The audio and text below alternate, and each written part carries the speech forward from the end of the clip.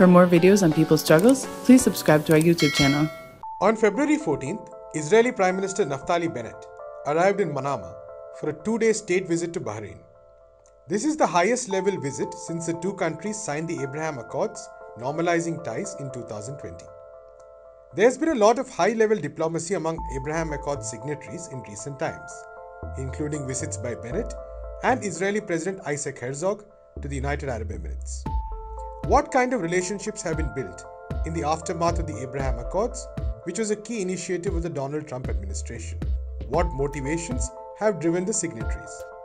Rania Khalek of BreakThrough News explains. So with the Abraham Accords, one thing about them that I find a little bit silly is the fact that they're referred to as some sort of peace deal when, it's silly to call it a peace deal between countries that have never been at war. I mean, Israel's never actually been at war with the UAE or Bahrain or whatnot. But, the Abraham Accords was really more of a project of Jared Kushner under the Trump administration.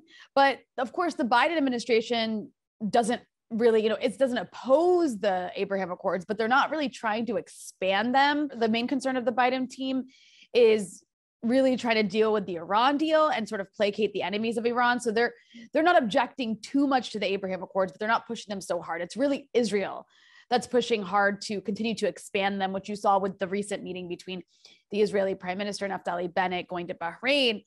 And Israel's, of course, trying to expand the Abraham Accords because the Israeli dream really is to have Arab recognition of Israel, for one, but it's also more importantly to create a regional anti-Iran alliance between the Israelis and the Gulf states, which kind of already exists, but to make it, more concrete. And it's also, of course, financial. The Israelis have a financial interest to be able to have an economic relationship with various countries across the region. I mean, they already do with former normalizing countries like Egypt and Jordan, and they want that to expand because it's good for their economy to be able to, for example, sell weapons to the United Arab Emirates. Now, for the UAE and the Saudis, even though the Saudis haven't actually technically normalized with Israel yet, they're on the path to. The UAE, however, has, and for these countries, it's important for a number of reasons. They don't like, first of all, they don't like the Palestinian cause, obviously, and more broadly, the UAE and the Saudis really view any Arab nationalism or sort of pan-Arab or leftist project in the region as a threat to their own hegemony. So they promote this kind of narrow Saudi and Emirati nationalism, to kind of like, cancel out the Palestinian cause and other Arab nationalisms.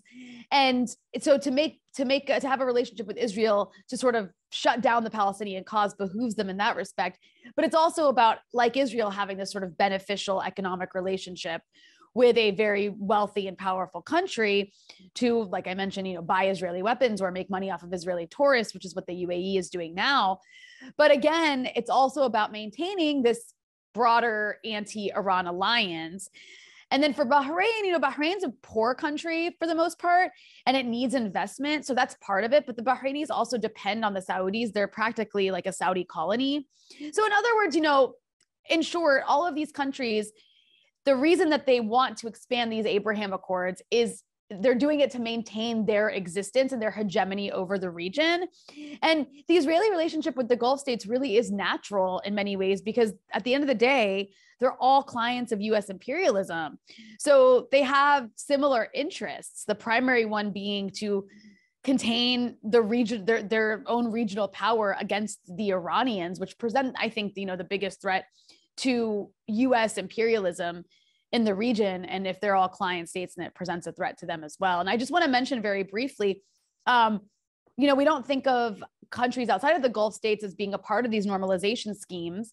However, the US has pushed for normalization on Israel's behalf in other countries as well. And one country that comes to mind is Morocco, which, the US promised to recognize the Western Sahara, which is occupied, as part of Morocco, in exchange for Morocco normalizing with Israel, which they did.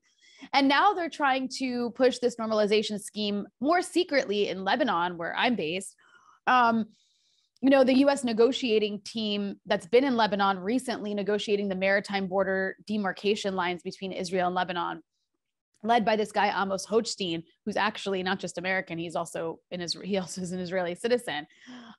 They've been leading these negotiations, but recently the U.S. has been trying to condition Lebanon receiving Jordanian electricity and Egyptian gas, which is not related to the maritime border agreement. They've been trying to condition that electricity generation in Lebanon on Lebanon agreeing to a maritime deal that's actually favorable to the Israelis. And the disputed gas between the two countries would then be divided and administered and sold by the Americans, which is actually more than normalization. It's actually a partnership. So despite the fact that the Biden administration isn't necessarily taking the Abraham Accords and trying to expand them as openly as the Trump administration, they still are going around trying to use their power in the region to push countries into normalizing with the Israelis. The Abraham Accords were controversial as they marked a retreat by some Arab countries from their long-standing and stated position of refusing to recognize Israel until a resolution to the Palestinian cause. What were the factors that prompted these countries to abandon their commitment to the Palestinians? How have countries like Oman and Saudi Arabia, who are not formal signatories but close to Israel nonetheless, responded to these developments? Well, I think there's a few things going on here. I think that the role of the, for example, Palestinian Authority, which is normalized tremendously with Israel and is basically acts as like a security arm of the Israelis in the West Bank, has led to these other countries to feel slightly more comfortable doing the normalizing more openly. But it's also just, a determination that, in the past, it was kind of the belief across the Middle East that even if a government didn't really care about the Palestinians, the people on the ground did. So it was actually not possible, even for the most dictatorial governments, to normalize with the Israelis without huge pushback from their own populations. But because of a lot of sectarianism and sort of the rise of more narrow and local nationalisms across the region and the split between the pro-Iran axis and the anti-Iran axis, it's become much easier for these various regimes across the Middle East to do this without that much pushback from their own populations who are sort of busy caring about other things. But, you mentioned Oman. And I do want to note that while the Qataris, Qatar and Oman are not officially, they haven't normalized with the Israelis. They didn't join the Abraham Accords. They are unofficially playing a role.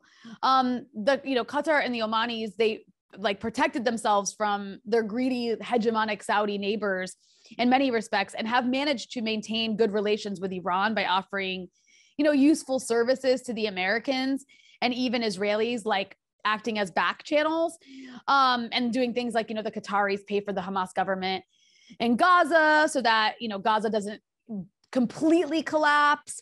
The Qataris also help with the Taliban. They also let the Americans have one of the most important bases in the region, no questions asked. And that kind of allows them to maintain this foreign policy independent of the Saudis or the Emiratis.